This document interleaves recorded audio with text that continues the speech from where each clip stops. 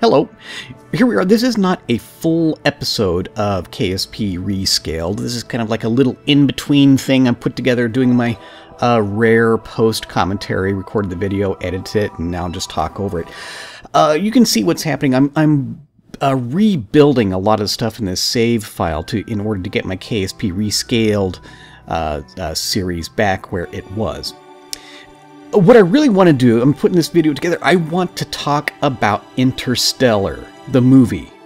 I went and saw it yesterday. It is great. It is fantastic. It is a wonderful movie-going experience for anybody, most especially for anybody who likes anything having to do with outer space and space travel. You need to go see it. It is the spiritual successor. It is a wonderful homage to 2001 Space Odyssey, finally, after coming up 40-somethings, coming up real close to 50 years later, we have a movie that is the equivalent of Kubrick's 2001, even though the plot line shares a few similarities, but it is different. I'm speaking about it, I am not going to spoil it. I'd appreciate anybody in the comments to this video, don't do any spoilers for like, let's call it like 2 weeks. Just so we give people a chance to go see Interstellar. Try to go see it. It has really beautiful visual depictions of space travel. Those of us who, through KSP or whatever other means, know a little bit about space travel, you could quibble, you could pick apart some technical inaccuracies, things that don't quite make sense. I mean, I look at these space planes that can do single stage to orbit, even though they don't appear to be large enough to carry any kind of fuel. I don't know, what is that, like an antimatter engine using molten lead as a reactant? I don't know. Ignore that. Okay, and get in, it's still a fantastic looking depiction of space travel. I'll call it semi-quasi-realistic. And in watching this, some of the exciting action scenes, is specifically if you're a Kerbal Space Program player. I'll just... This is the closest I'll get to a spoiler, guys. The docking scene. You're going to be hearing a lot about the docking scene. I anticipate very, very soon, a matter of fact, as I record this, I'm certain somewhere on YouTube, there's already Kerbal Space Program videos of people putting up, replicating the docking scene.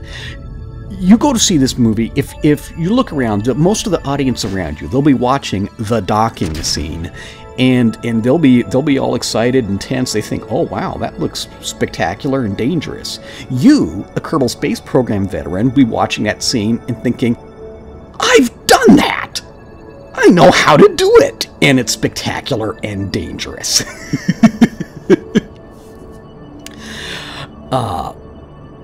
Yeah, it's good. It is a very good movie. I'm enjoying it. And, you know, unlike 2001 The Space Odyssey, the ending makes sense without having to buy the novel and read it in order to figure out what the hell just happened. It isn't perfect. I do have some quibbles with it, but there are some major plot holes that, you know, once you get home and you start thinking about what happened, you realize that there's some plot stupidity. But that's pretty much the case for any movie. I've never seen any movie that didn't have at least one, you know, pretty big plot hole. Why didn't they just do X? Well, because that wouldn't make a good story, now would it?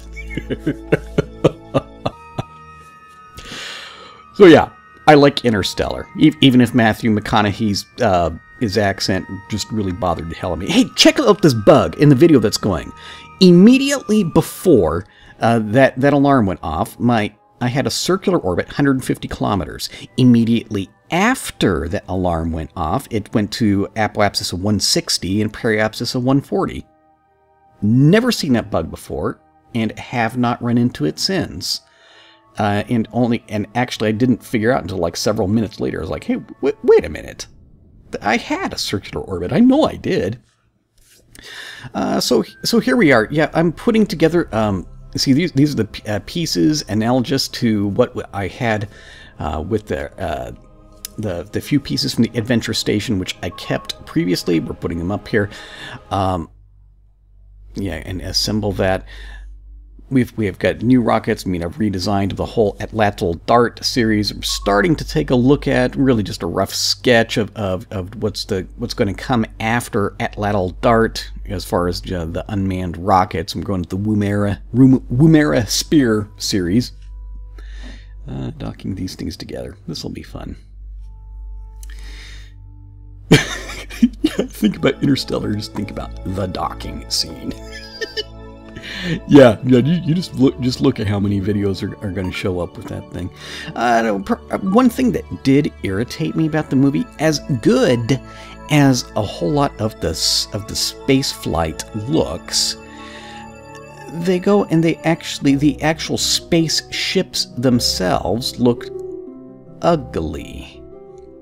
The space plane itself irritates me. They gave, no matter how realistic and sensible and efficient like this boring wedge shape would be, I mean really, their space plane looked like is pretty damn near two-dimensional. Why didn't they hire me? I could design a pretty cool looking space plane. But here's something weird happens whenever I'm docking this thing. I used a tweakable everything, and I've always griped about how strong the attraction is in these docking ports. I turned the attraction force way down as an experiment to see if it would work. Almost there.